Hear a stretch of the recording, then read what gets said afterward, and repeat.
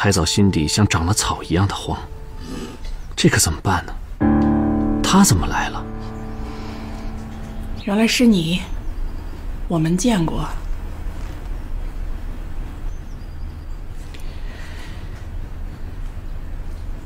我在外边等你，你出来一下。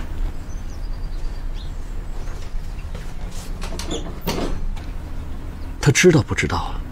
思明知道不知道啊？我要不要出去？他会不会带人来毁我的容啊？他会不会叫人当街扒光我的衣服啊？我要不要给宋打个电话？海藻六神无主。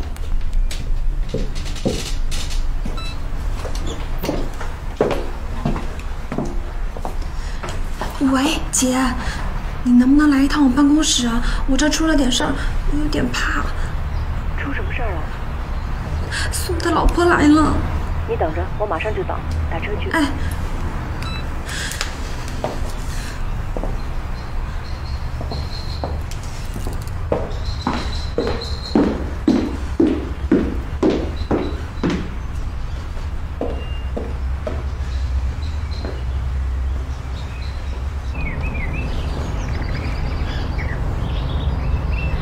有什么话就在这儿说吧，我还得上班呢。你是不是害怕了？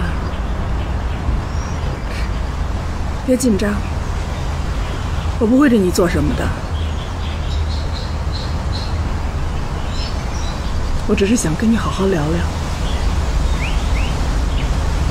我们上对面那家咖啡馆坐坐。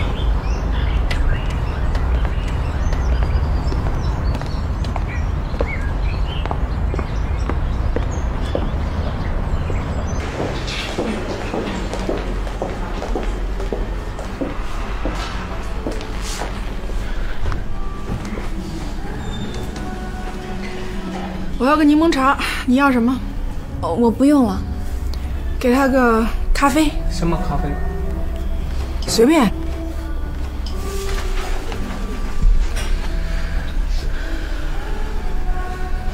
海平什么时候来呀？万一他在这骂我，我该怎么办呢？哎呦，我可千万不能哭，我这一哭气势上就短了。还有。真不该跟他到单位附近的地方，万一他闹事儿，我以后不要混来。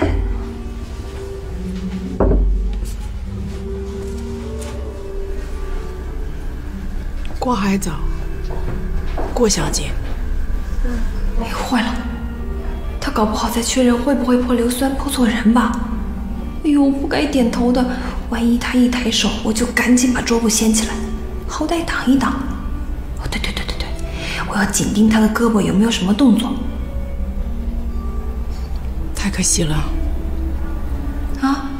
什么可惜了？说我这张脸蛋儿马上就要可惜了？哎呦，奶奶的！以后出门我要准备个铁面罩。郭小姐，你这么风华正茂，和他在一起，真的太可惜了。他是什么样的人，我比你要清楚。他这人，这一辈子不说一句废话，不做一件错事，所有的人或事都是他棋盘上的棋子。像我这样的，做他的棋子也就罢了。可是你还这么年轻，太可惜了。哦，原来是假意劝退的，切，当我是白痴啊？你以为说两句他的坏话，我就信你了？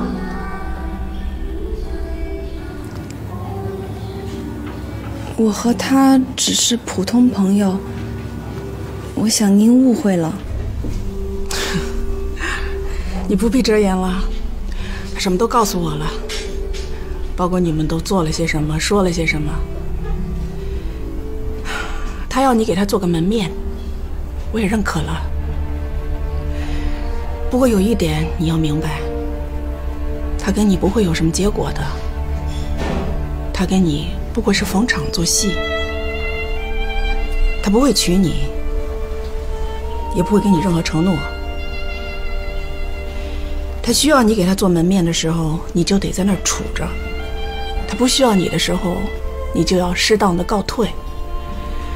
若是以后再有其他门面什么的，你也别抱怨，别生事。该说的我都说明白了，你好好想清楚。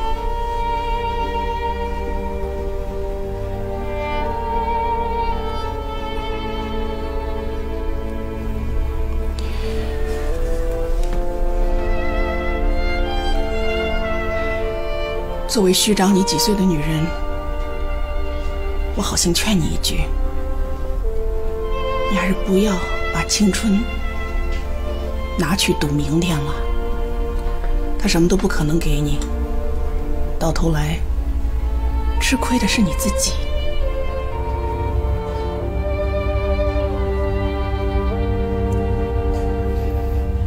谢谢您的好意。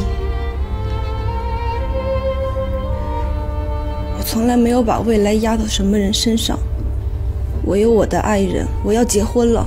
还有，你又怎么知道我不是在逢场作戏？您的丈夫是不是爱您，您心里应该很清楚。请您不要因为得不到就把气都撒到我身上。该得到的我都得到了。爱我的丈夫，可人的女儿，应有的社会地位和尊重。女人活到我这把年纪，这么舒畅的不多，我没任何怒气。倒是我非常非常可怜你，希望你活到我这把年纪的时候，也拥有和我一样多的东西，而不是像个老鼠一样，过节的时候得小心翼翼。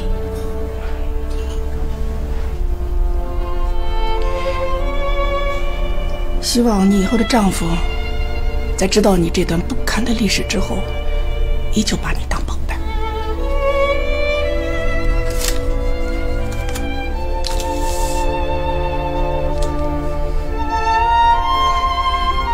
你好自为之。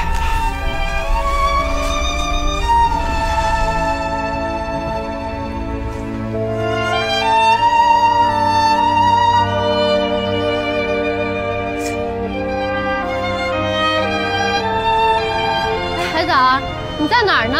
办公室里没有你啊！啊，我在你们楼下那个对面。啊，哦，我看见了，看见了，看见了。